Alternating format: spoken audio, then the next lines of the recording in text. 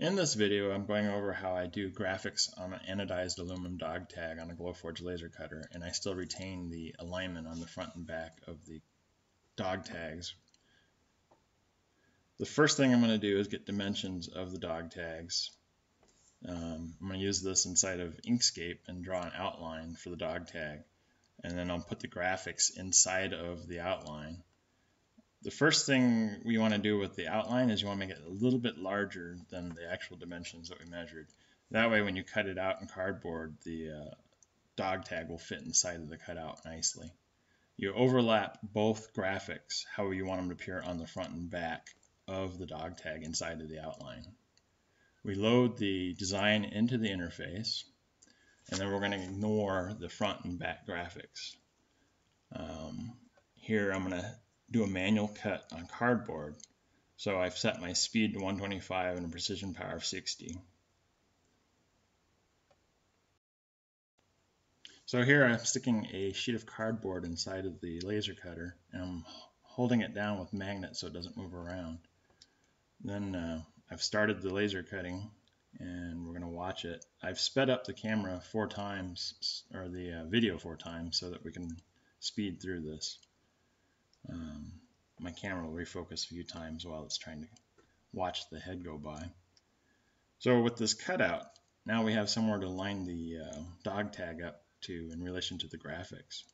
I leave the piece of cardboard in place that I just cut out.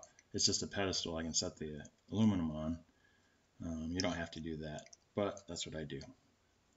So we'd cut the front graphic into the dog tag, and then we'd take the dog tag and flip it vertically if we want it to be a vertical flip on the graphics, or we could flip it horizontally if we want the graphics to flip horizontally on the back side of the tag.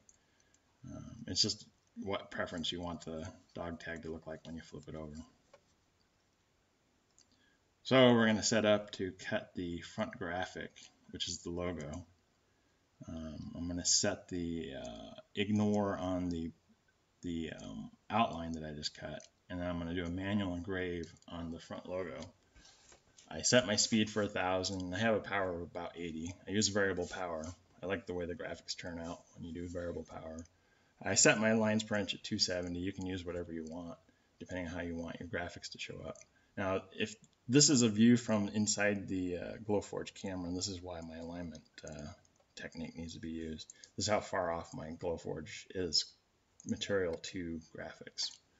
So I went ahead and started the cut of the logo, and my camera kind of keeps trying to focus on the laser head, so it keeps going in and out of focus, unfortunately. I wish it didn't do that. Let's watch this. Oh, I've sped this up 4 times, by the way.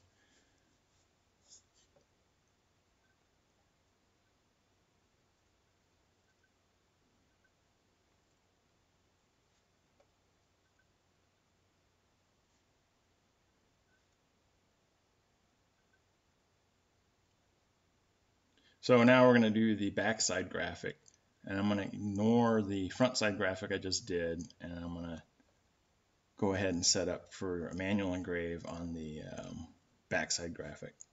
And I'm doing a name, so I want it to show up better on the aluminum, so I'm going to use a little bit higher power so it shows up a little wider on the aluminum as the anodization is removed. And the camera stays in focus a little better during this video, since it's not trying to refocus on the head as much. And you can see how much a little bit wider or clearer the graphics show up on the anodization with a little bit higher power. And this is the finished product. I hope this video helps somebody who needs to do some alignment on some object inside their Glowforge cutter, front and back. And please subscribe. I have more videos coming in the future. Thanks for watching.